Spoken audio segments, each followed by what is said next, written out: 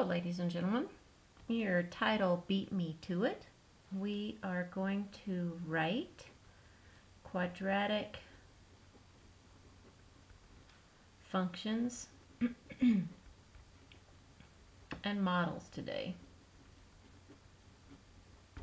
Alright, so let me give you your objectives. Hopefully the lighting is a little bit better. I switched to a different room. Alright, so our objectives are going to be to write a quadratic equation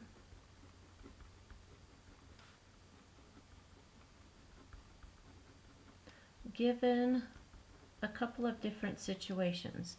Given a graph and or given some data points. So that is our primary focus for today. We will write an equation given either the graph or some data points. All right, before we get started, I would like you to remember just the different forms for our quadratic equations. A standard form is y is equal to ax squared plus bx plus c. Alright, so that's our standard form. The next one that we learned was our vertex form. And that one is y is equal to a times x minus h quantity squared plus k. That one's perfect for graphing. And then if you'll remember our next form, that was called intercept form. Some books call it factored form. And that one is y is equal to a. Notice that the same a is in every equation.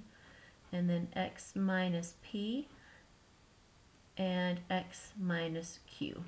Alright, so that is the information that we had for our graphs.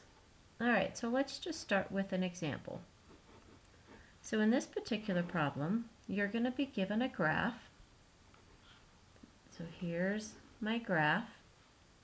It's lovely. I'm going to have a vertex of 1, negative 2, and I'm going to have an additional point, we'll call it P, an additional point who has coordinates of 3, 2. And that's all I know, and I want to be able to write the equation. So typically, you're going to start either in vertex form or factored form, depending on the way they give you the information. And then I would write the equation and then go from there. You cannot assume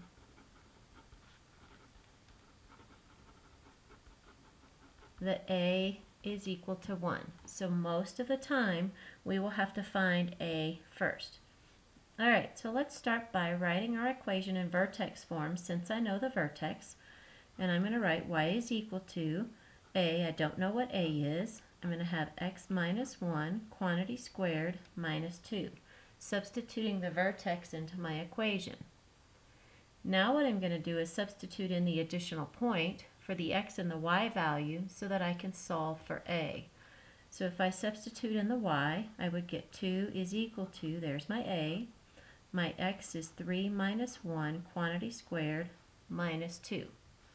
I'm going to add 2, and then I'm going to have a times 3 minus 1 is 2 squared.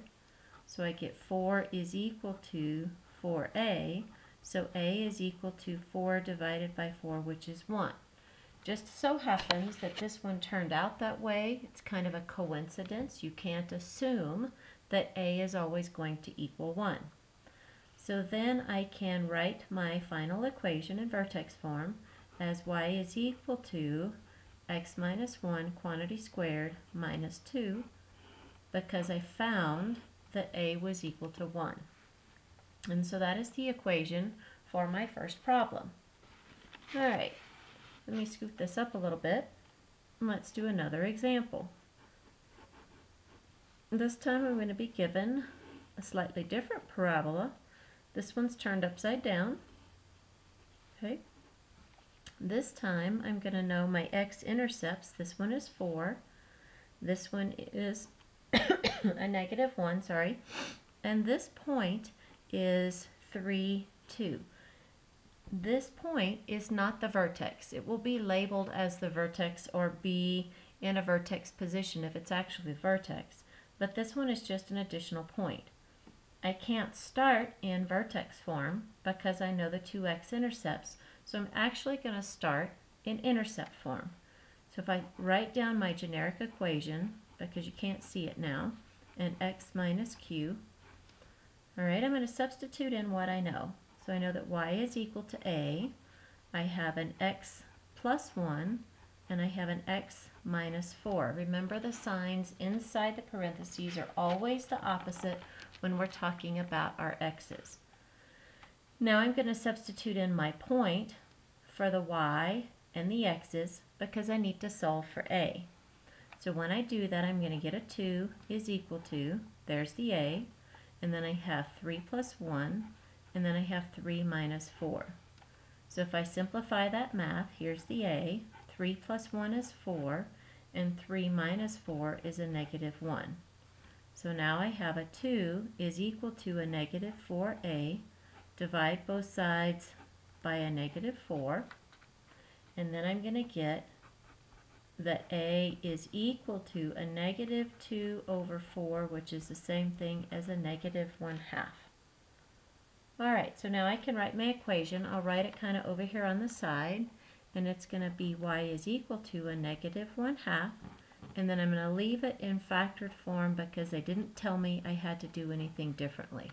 And then x minus 4, and that would be the equation for that particular parabola. Alrighty, let's move on and do another example. Very short lecture today, which is nice. Alright, so here's your next example. Alright, this one says write the equation. Oops, write the equation of the quadratic. And this time it wants it in standard form. So you always want to make sure that you pay close attention to the directions and whether you can leave it in vertex or factored form, or if you need to convert it to standard form. So this one specifically asks for standard form, so that's how we're going to redo our equation. Your given information is that the x-intercepts are going to be a -5 and a -1, and then I'm given an additional point, and I know that that point is a -7 and a -24. So the procedure for this particular problem is going to be to write our equation. So I'm just going to write down our steps. I'm going to write it in intercept form. Sometimes I say factored form because different books call it different things. Then I'm going to find a, and then I'm going to expand so that I can put it in standard form. Alright, so let's start with what we know. I know that y is equal to a. I'm going to have x plus 7, and then I'm going to have x plus 24. Oops, sorry, my bad. That's my extra point. Let me restart. I know that y is equal to a times x plus 5 and x plus 1. Now we're on the right track. Then I can substitute in my -24 and my -7. So I'm going to substitute those in for y and x. So if I substitute in the -24 is equal to, there's my a -7 plus 5, and a -7 plus 1. I'm going to simplify a little bit. There's my a -7 and a +5 is a -2, and a -7 and a +1 is a -6. This simplifies to be 12a. So now I can divide both sides by 12, divide by 12, and I get a is equal to a -24 over 12, which is a -2, which tells me that my parabola is turned upside down. All right, so now I have enough information to start my equation. I'll kind of start over here. I have y is equal to a negative 2, and then I write my factors, x plus 5 and x plus 1. So now I need to expand my statement because it specifically asked for it to be in standard form. So I'm going to do my little box. I'm going to do that for the x plus 5 and the x plus 1. And I'm going to get x squared, x, 5x, and 5. And that simplifies to be x squared plus 6x plus 5. Now I'm going to distribute the negative 2. So y is equal to a negative 2. And here is what I found when I expanded. And then if I do that math, I'm going to get a negative 2x squared minus 12x minus 10. Remember, I'm multiplying that by every term on the inside. I'm distributing it equally. So then my final equation would be a negative 2x squared minus 12x minus 10. Remember that anytime you're asked to write an equation, you always have to say either y equals or f of x equals to get full credit for your problem. Alrighty, that's all of your new information. Very nice, very short and sweet. Let me give you your 3 problems.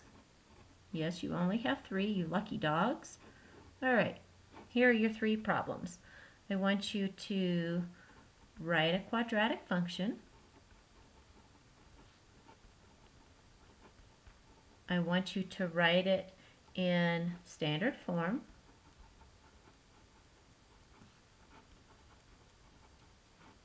Okay, and you're going to be given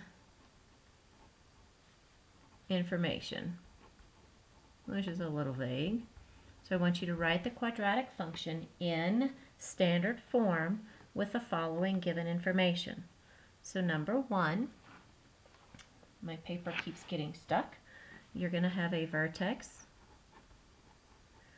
of 4, negative 5, and it's going to pass through a point.